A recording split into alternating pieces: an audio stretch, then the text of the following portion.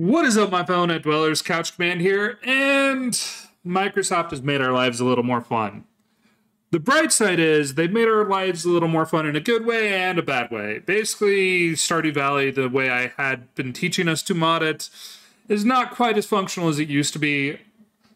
Bright side, they've actually granted us access to all of our game assets now versus just the moddable games.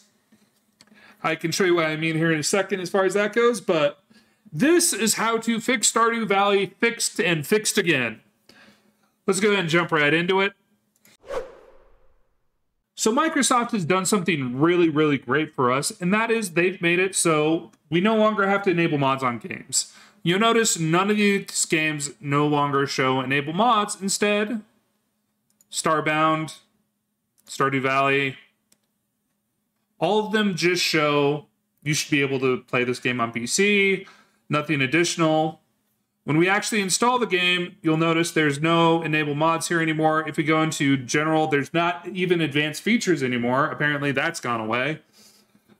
Instead, there's just files and you can browse the location. Now, what's great about this is we now potentially can modify all games. I say potentially because, of course, there's still going to be permission issues because, hooray, Microsoft. But before I couldn't access my Hollow Knight game, it was locked inside Windows apps. No access whatsoever. Now I have downloaded Hollow Knight and I can actually navigate into the folder and I could delete something if I wanted to or move something out.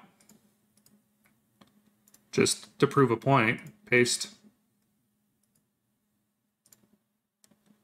See, deleted, moved it back in, no issues whatsoever. Now, the downside to this is the way we have been modding has changed a little bit as far as some of the games go. I cannot, for the life of me, get the Stardew Valley manual installation method to work. However, I can still use the bat file to successfully mod the game as the normal installer or as the developer. The first step is you want to come into wherever your Stardew game is located. We're going to route into the content folder, and we're going to copy this path here. Next, we're going to go to whichever installer we want. We've got the SMAPI standard here. And do not run as admin. If you run as admin, you'll get this. This is not a pretty error. This is basically a dead end. You can't do shit. Instead, you want to just double-click to run it, and it'll actually give us the option to install. We're going to do 2 for a custom path, and we're going to go ahead and paste that path we just found. And we want to do 1 to install it.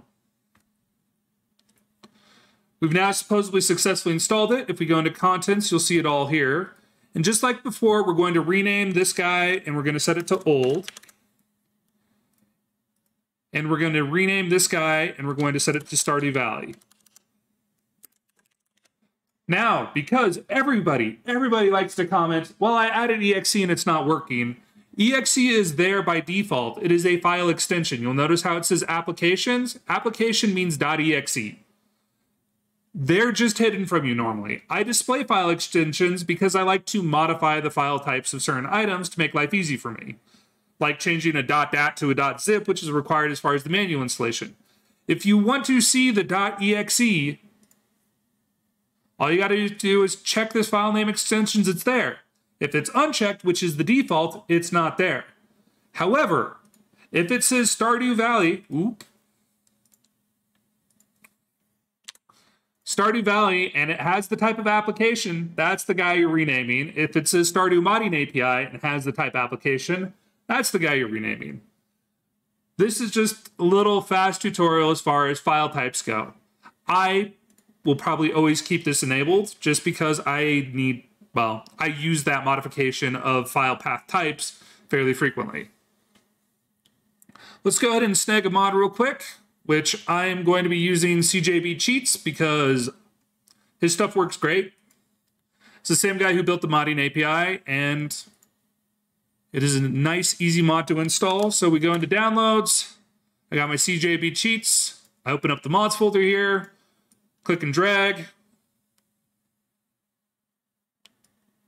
Click and drag. There we go. Go ahead and close out of that guy. I'm going to leave this open because I'm going to run the developer one as well. But I want to show that this one works. I'm done with this piece. I can close it out. Let's go ahead and click play now. We've got our console app running. Now, you'll notice this window apps, concerned apes, PC, blah, blah, blah, blah, blah.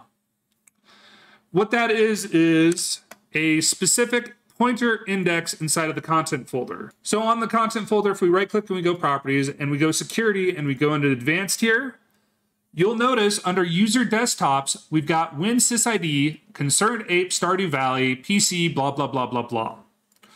So what this is doing is creating a condition that is specific to users trying to run the game, which is the pointer that enables this to run. Sorry about that. Okay, so we're going to go ahead and do the co-op mode here because I don't know if any of you saw the original video before I fixed it. We had issues with doing a co-op game because of how I ran it. Here is a random farm I created. And let's confirm the cheat menu is working. Cheat menu is working. Perfect. Let's go ahead and go do the developer version of it. If you are not a developer, the normal installer runs better, is faster, use that. But if you are a developer or you want more advanced logging, more advanced information as far as what's running, developer mode works. Again, same as the other one. You just double click and run it. And we need the folder. Doop, doop, doop, doop, and doop. I do like that. That is convenient. Stardew Valley content. Paste it. Oh. Helps if I enter a number. And we want to install.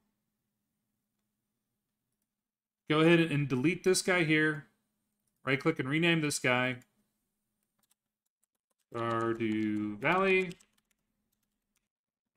Okay, let's go and play. SMAPI kicks off.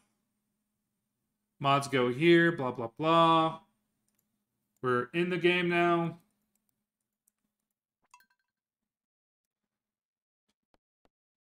We're able to host. We're able to connect online.